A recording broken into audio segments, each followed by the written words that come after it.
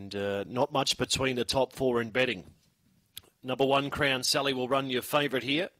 Green light is on. 512 metres for Commercial Hotel. They're ready to jump here.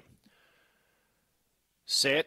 Racing. Crown Sally only fairly away the inside, but is mustering good speed now. Leads them out of the straight the first time from Blake's Crossing. Going to third, they're attuned. Followed by Memphis Fury, then came Amorphous Fire, then Bungaloo Sarah, Bungaloo Ebony, and King Smiley's last of all.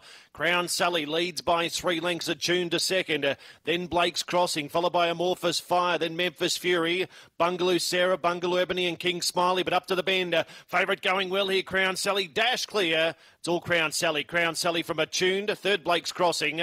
Fourth over the line will be Amorphous Fire. Then came Memphis Fury, followed by Bungaloo Sarah, Bungaloo Ebony, and King Smiley last in at around 30 seconds neat. Favourite too good. Number 1, Crown Sally, leads all of the way. Was half a length slow out of the boxes, but really mustered down to the winning post the first time, led them out of the straight, and was very strong to the line. 1, Crown Sally. 4 is second, attuned. Third is number 2, Blake's Crossing. So 1, 4, 2 and 7.